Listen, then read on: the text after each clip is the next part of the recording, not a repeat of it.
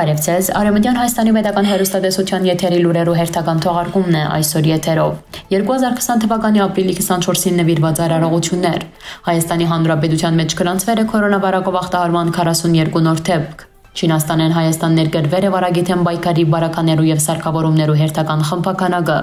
Թրջուններու զանգուածային անկում Արեւմտեան Հայաստանի Հաքքարիի շրջանին։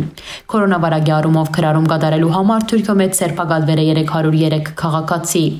Ես միայն Աստծուց մեկը վախնամ, ոչ թե մարդոց մե Անհնազանդ Սասունցիները չեն դարձած ձպտյալ հայեր։ Բահբանության տակ գտնվող շրջված գագաթները ինչպես հասան համալսարանի տարածք։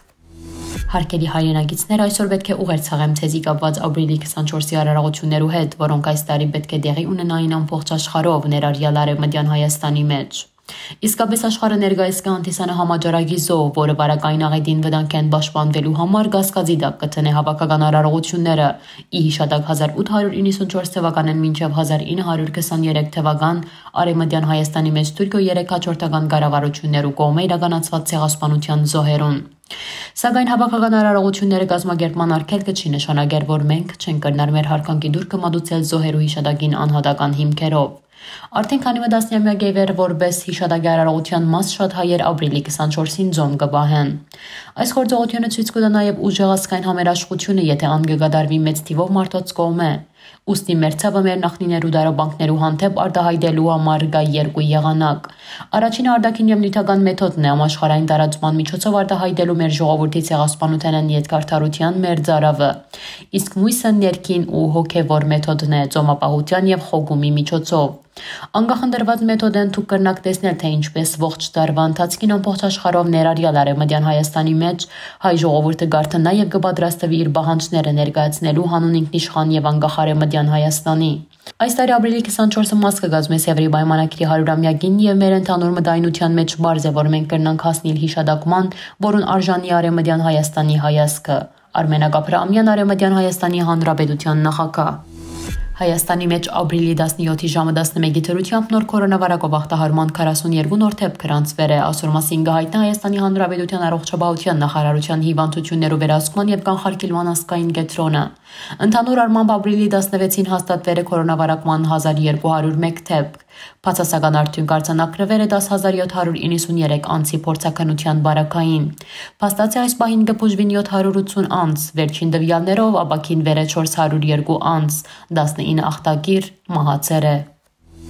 Բարեդատան գազմագերված արդեն երկրորդ հատուկ չվերթով ապրիլի 15-ին Չինաստանեն Հայաստան տեղափոխվել է նոր տիպի կորոնավարակի պայքարի համար անհրաժեշտ բժշկական վարականերու եւ սարքաւորումներու հերթական խմբաքանակը։ Այսօր մասին Facebook-ի իր էջին տեղեկացուցել է Հայաստանի Հանրապետության բարետ փոխվարչապետ Տիգրան Ավինյանը։ Խմբաքանակի մեծ մասը ցերկ բերված է Մագի Բարենի համաշխարհային ծրագրի կողմէ։ Էդուարդո Էրնեգյանի ընկերություններու Իմ քայլը հիմնադրամի, Իզմիրելյան հիմնադրամի, Քարլոս Գյուլբենկյան հիմնարկության, Սուրբ Սարգիս Մարդասիրական հիմնադրամի, Հայկական բարեգործական ընդհանուր միության եւ այլ ներդնողներու դրամատրած ֆինանսական միջոցներով։ Ինքնաթիռով փոխադրվել են նաեւ Հայաստանի Հանրապետության պետական միջոցներու հաշվին ցերկ բերված, ինչպես նաեւ չինացի բարերարներու նվիրաբերած բժշկական բարակաները եւ սարքաւորումները։ Արեւմտեան Հայաստանի Հաքքարի նահանգի յուքսեկովակավարի մեջ գտնվող Նեհիլ Եղեքնուտը առնված է պահպանության տակ եւ այնտեղ գտնագին հարյուրավոր տեսակ թրջուններ։ Այս օրերուն այնտեղ գրանցվել է տասնյակ տարեղ տեսակի թրջուններու անկում, որ մեծ անհանգստություն առաջացուցած է։ Այս թրջունները արտաքինով կհիշեցնեն գրունկներ, թեպի վայր ժամանած բնության պահպանության աշխատակիցները վերցուցել են նմուշներ, որոնք պետք է վան ուղարկվին բարձելու համար թրջուններու մահվան պատճառը։ Թուրքիա մեջ վերջին մեկ ամսվա հանրային ցանցերուն մեջ կորոնավարակին վերաբերյալ անհիմն եւ սատրիչ գրառումներ կատարելու համար 303 քաղաքացի ցերբակալվել է։ Այսօր մասին Twitter միկրոբլոգի պաշտոնական էջին հայտնել է ներքին գործոց նախարարությունը։ Նախարարության գրառման մեջ մասնավորապես նշված է. վերջին 31 օրվա ընթացքին հանրային ցանցերը ուսումնասիրել է 5603 հաշիվ, որոնց մե անհիմն եւ սատրիչ գրառումներ կատարվել են։ Հայտնաբերվել է 765 օգտատեր, որոնց մե 303-ը ցերբակալվել են։ Արեւմտեան Հայաստանի Պետական հեռուստաընկերությունը ցեզի կներկայացնեն Նայիլի Հողիկյանի եւ Սպուտնիկ Արմինիա լրատվականի համատեղ նախագիծը։ Արեւմտեան Հայաստանի մեջ որոնելով հայկական ոտնահետքը մենք կանքարինք Սասունի շրջանին վրա։ Սա հերոսներու երկիրն է, սա այնտեղն է, ուր թրքական զորքերը փախվեցան ամենաահեղ դիմադրության։ Այստեղ էր, որ ցեղասպանության դարիներուն մեծ թիվով մարդիկ հաջողեցան փրկվել։ Սասունցիները միշտ հայտնի եղած են իրենց համառությամբ եւ իրենց անզիջում ապստամբ ոգիով։ Բադահական չէ, որ հայկական ազգային ցույցազներկությունը իրենց կվերակրվի սասնաձրեր խելահեղ սասունցիները, որոնք գլուխ չխոնարեցին մսրամելիքին առջև։ Այսօր Օսմանյան գայսրության մեջ տեղի ունեցած սարսափելի ցեղասպանության են մեկ թարան սասնահայերը ոչ միայն ընկճված, այլև պահպանած են իրենց լեզուն եւ կրոնը։ Նույն ամբողջությամբ կարող եք ընթերցել մեր գայքեջեն։ Արեւմտեան Հայաստանի շրջանակ Հաքքարիի դերսիմ վան շրջաններու բարձաթիր վայրերում մեջ հաջող գլխի վայր գագաճները դարաշխարիկ փուսադեսագեն, որոնք կբացվին քարնան քալուստով եւ կգոչվին նաեւ լացող հարս։ Ոչնչացման վտանգի տակ գտնվող գագաճները պահպանության տակ առնված են։ Բյուրակնի համալսարանական տարածքին զարգեր են բազմաթիվ գլխի վայրաջող գագաճներ, որոնց ոգելը դեղահան ընելն ու մեկ այլ վայր դնգելը, ինչպես նաեւ սերմերու արքու վաճառքն արգելված է։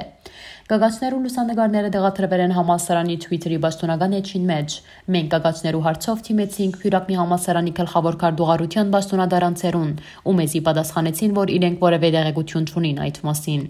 Օրվա ընթացքին քանի անգամ զանգահարեցինք մամուլի եւ հասարակայնության հետ կապերու վարչություն, ուր մեր զանգերուն չպատասխանեցին։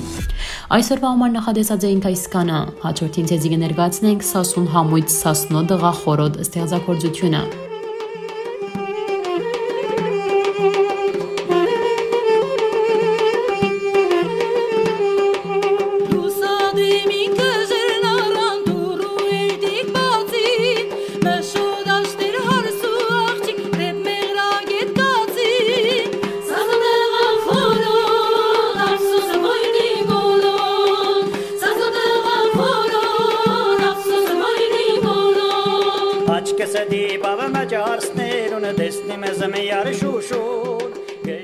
Դեսավարվական փոխչական դարբերակը ներկայացված է Արեւմտեան Հայաստանի պետական հեռուստատեսության պաշտոնական գայքեջեն։ Մնացեք խաղաղությամբ։